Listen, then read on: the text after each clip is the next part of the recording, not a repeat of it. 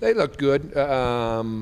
Energy we talked about, John, before you came down, and to me it's apparent on the practice field, the execution, and certainly there are some things that are different and new that we're doing out there. And so a typical Tuesday practice would see errors because you're learning the opponent and the game plan, and then you throw in some of the new wrinkles and a little bit more of that. But that's okay for a Tuesday. The attentiveness, the attention to detail, and the willingness to be coached and get it done was very apparent. I think the transition that way has been very, very smooth. There is. When you got the number of guys that we have on that side of the ball that have played significant snaps, they realize football at this level is there's a business part to it, a big business part to it, and whether it's a player going down by injury or a coach changing or whatever it is. Wally today, Wally got his leg cut open and had to have 20 stitches.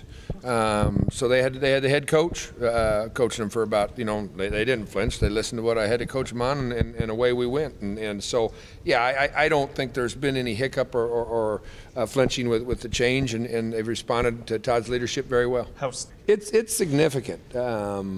Having Quan back and playing at the level he's playing is important. He had a great game against Baylor. Darian's playing very solid for us right now. Having a guy like Jamal gives us some flexibility. This is a guy that played safety, nickel, and corner at Trinity Valley, and we were able to utilize him in that way against Baylor. I'm a big fan of DeMonte Ruth, and he got some snaps Saturday in Waco, and if he gets more snaps this Saturday in Ames, it wouldn't be a problem.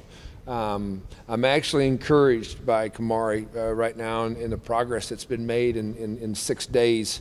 He went from walking stiff-legged to now his normal walking gait. You couldn't tell, so probably surprising the medical staff as well. So I mean, there is an outside chance, but it would. I mean, he's still got a long ways to go.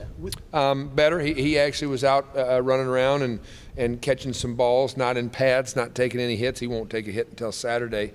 But the training staff's opinion this morning was he'll play. He did. He graded out very high and took away a lot of throws.